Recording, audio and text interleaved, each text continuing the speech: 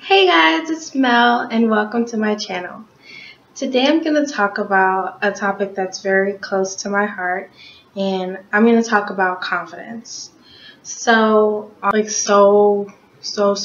important to me because it's something that I've had to deal with a lot in my life, and I'm sure a lot of people have to deal with it. And I just want to start off the video by saying that this video is going to be for everyone. It's not just going to be for girls, women. It's going to be for everyone. So yeah. So with confidence, when I was younger, I would say like grammar school, I wasn't so confident in myself. Like I wasn't one of the girls who was like so popular, one of the girls that all the guys wanted to like date. And it's like we're in grammar school, like middle school, so it's like, are you really dating? You know, it's like it's like a big deal. So if you like, you know, weren't one of the popular girls, you just were normal, I guess. But I didn't really feel confident in myself. I didn't feel like I was beautiful. I didn't feel like I was as great as I possibly could be.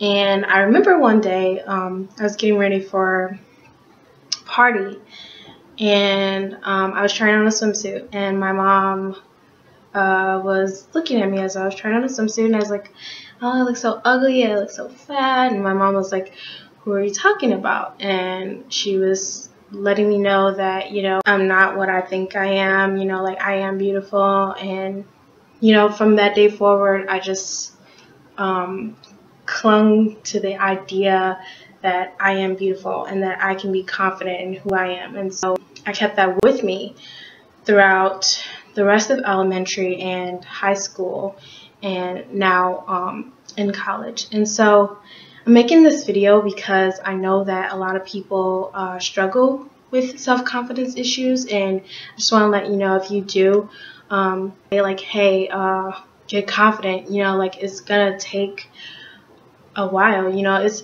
it's gonna take as long as you want for it to take. It's not gonna be like an overnight thing that, you know, like you're just gonna be confident the next day.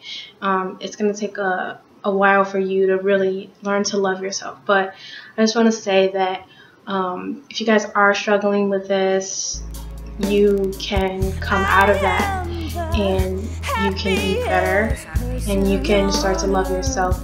And just know that if you look in the mirror and you see a person that you really don't like to see, like if you don't like what you're seeing in the mirror, then you should change it.